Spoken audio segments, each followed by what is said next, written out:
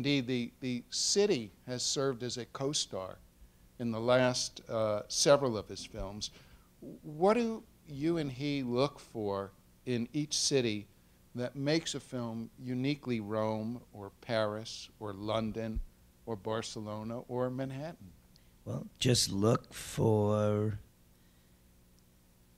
all the scenery that you see when you watch one of the movies, and you look for the beautiful parts of a city, and there are many more than you have time to do, and it's really mainly Woody's eye that sees something and can have the vision of what it would look like on the screen. I guess you've seen some of that tonight in tonight's picture, and if you remember some of the older pictures, you would have seen it in New York or last year in Midnight in Paris, the wonderful opening montage of such beautiful, beautiful scenery in Paris. Yeah, well, he seems to fall in love with the city, and I'm just curious, does the idea for the film come first, and then he goes to the city to see how expand it, or does he go spend time in a city and let that sort of drive some inspiration? It works both ways. In the case of Rome, I mean, he'd been there before, obviously, and Woody has a little jazz band that he tours with. And he goes out usually at least once a year for a couple of weeks.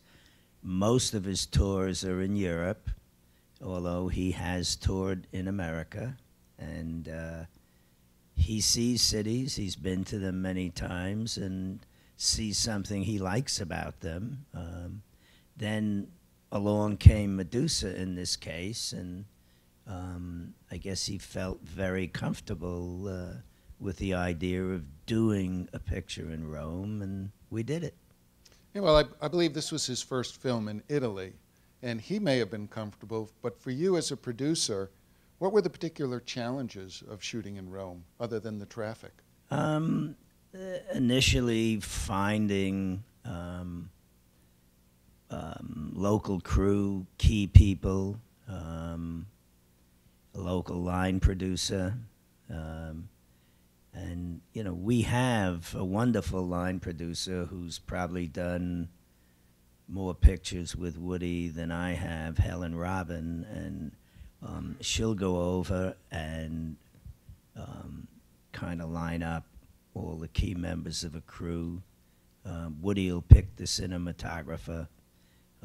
Then it's a question of cameramen and whatnot.